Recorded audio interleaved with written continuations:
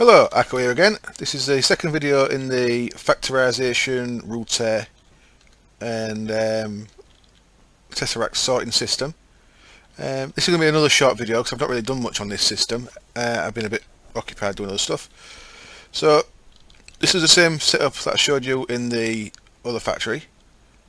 I've now got a Tesseract and I just named it Sort Barrel In for now. And I've got one there, Sort Barrel Overflow. That one's set to send. This one's set to receive. I've got my router there. Insert into topsides, visit barrels, and bandwidth.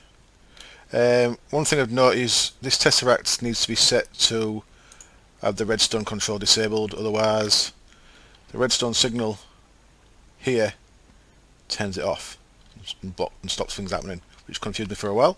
So as you can see, that's going to all be, once I've fine-tuned the state cell and the timer, once I get the system up and running properly, this can be hidden behind the aluminium blocks, and all you'll see is the wall of barrels. I've just set this at the minute. This is the Tesseract that sends to Sort Barrel In, and this is the Tesseract that receives the overflow. So it's just so I can test things, see when I throw items in there. Now this texture pack makes barrels look nice, but the colour of the number blends in totally with the barrels, which is a real pain in the ass. When you put the interdimensional upgrades on, which a lot of these barrels will have, it puts a black plate on the front and you can actually see the number right, but while the barrel's standard, it's really hard to see. So you can't really see what's in there, but they've got some silver. So that silver went in through there and got put back, so it's back to 25. So that's working. And overflow works. If I grab something that's not got a barrel, such as these empty cells, they go in there. You can see the overflow kicks in. And then there's two stacks back in there, so they came back to there. So that's all working as it's meant to be. So the next bit would be to get an input from my quarries. That's going to go into a red power sorting machine, and that'll sort things that need to go to either the blast furnaces or the grinder or whatever. I'm going to try and do all my processing via GregTech stuff, just because I've got a ridiculous amount of power now, so I can just start making extra machines. I've got 3 blast furnaces there. I've got a grinder with a grinder on all 4 sides and stuff, so I'm going to, just for the sake of doing it, I'm going to do it totally through GregTech, the ore processing. So the sorting system will send obviously ore blocks to the grinder to get ground into dusts and tiny dusts. The dusts will go to the blast furnaces.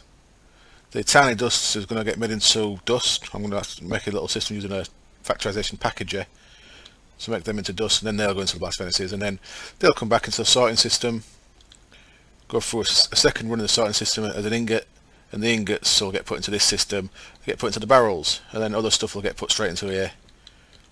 So it should all work pretty well. The other thing I want to show you in this video is the factorization routers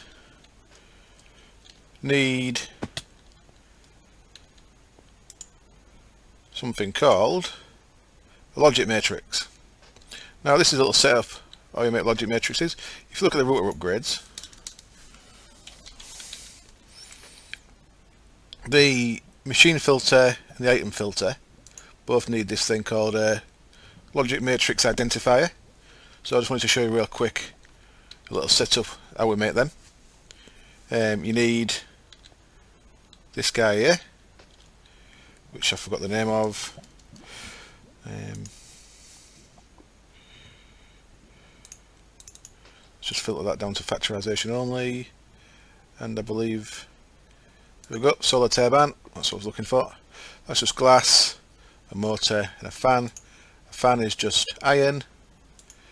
The motor, a little bit more complicated, it's a magnet which uses lead wire which is just lead. Uses a battery block, which is some more lead wire, and another battery block. I don't get how that's working. Okay, and a battery block. Oh, okay, that's different levels of charge, I believe. Is iron lead, sulfuric acid, bit of gunpowder, bit of coal, and water or sulfur. So it takes a little bit of making. So that gets you your solar turbine. Your solar turbine needs to sit in a water source, so there's 3 blocks of water there. So obviously the middle one's an everlasting water source. So that sits in there. Then you need these solar mirrors. Now it seems 3 is enough for this, maybe less is enough. Solar mirrors are pretty straightforward. Where are they on here? Don't see them anywhere.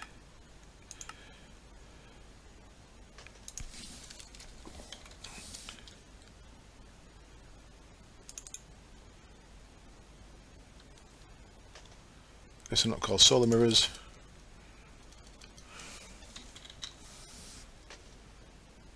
Reflective mirrors, that's why I cannot find them. Reflective mirrors is silver on the glass plane, so that's pretty straightforward. There's 3 of them there, and then you need this thing, which is called a furnace heater.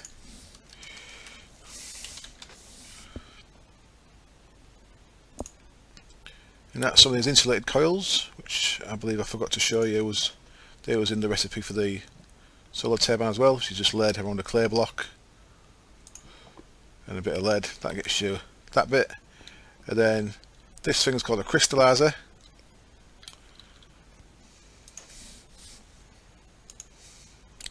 Let's do that again.